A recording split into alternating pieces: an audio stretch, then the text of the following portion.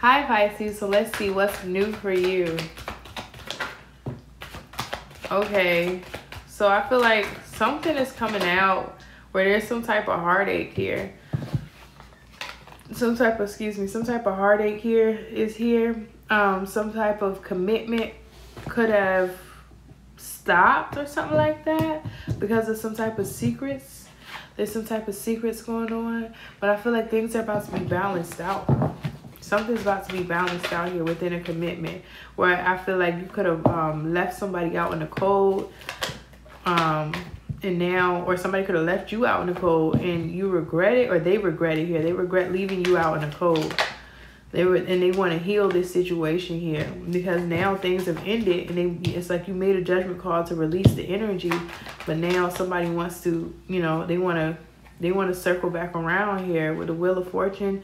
They want to come back around and talk to you because they look up to you as a Hierophant. They look up to you as somebody who has a lot of spiritual authority here. You're very well balanced. And they're looking at you with a lot of love here. You're the Empress, so you're very loving and nurturing. And I feel like this person here is really stuck on you, Pisces.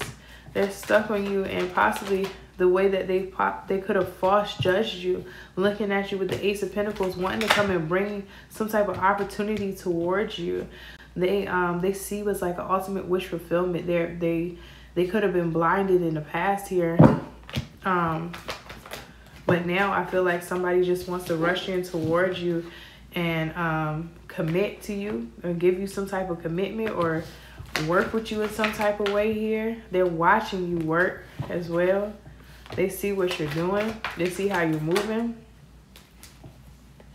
Yeah, they see how you're speaking the truth. You got a lot of new beginnings here.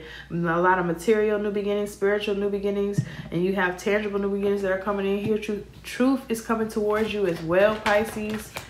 There's some truth coming towards you because it's like you speak the truth and you do it by yourself. With the Hermit, you're alone. You speak the truth unapologetically here. Like I said, you're alone. You're single here and you're doing something online. And there's a lot of people who are watching you do this online, and somebody's coming in to talk to you.